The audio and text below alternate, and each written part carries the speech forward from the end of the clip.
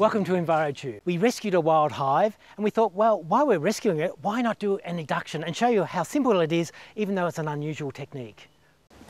Okay, here it is. It's a bit rough and ready, but this is how eductions work.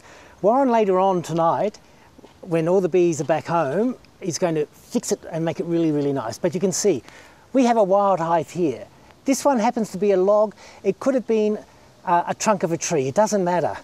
We have a connecting pipe. The connecting pipe is what you need. You need to connect the entrance of the wild hive and force the bees into this hive. Then we want the bees to fly out through this hole. So in fact, this becomes their new exit. So what will happen is, as the bees fly through this space, when they enter the hive, so they'll start dropping food off here. It's like an instinctive reaction. There'll be a virgin queen that flies out, does a mating flight, and is aware of this space. Big space, no queen, there's food. Bang! Like whatever goes on in those little virgin queen minds, it's like ecstasy on a stick. They're basically going to start a new hive here. This is like hive heaven. That's when you're looking through here. So we're looking through here all the time. We've got eggs, right.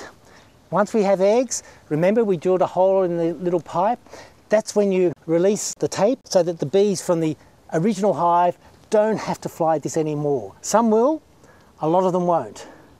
This is critical. If you don't do this, the old queen will kill the new queen. So eduction, it's a slightly tricky technique. It's a very slow technique, but it doesn't kill any bees, and it will, over time, give you another hive. Okay, look, there's quite a lot of bee activity, but there's nothing going through the entrances. Oh, there's a bee coming out of the entrance. Oh, what's happening here, he says. Wow. Got to give it to them, they're working it out. Oh, there's another one. So if this is going to work, we're going to have the whole hive flying in and out of that spot. I reckon I'd be tempted just to leave it like this.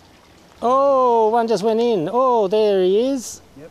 He's milling around. So that's our first one. How good is that? They might have little brains, but they can work it out.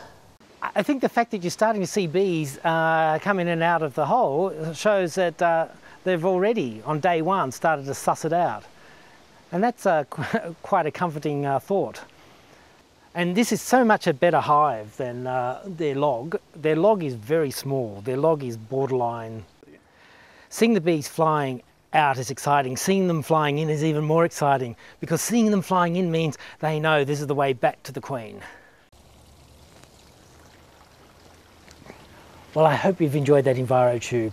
Working with insects, native bees, it's very special. And when something works, you really get excited.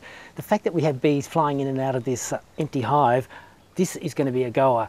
I reckon within 6 months, 12 months, we're going to have 2 hives. And this hive, we can put a honey collector on it. Warren's going to have a fantastic native hive created without any angst.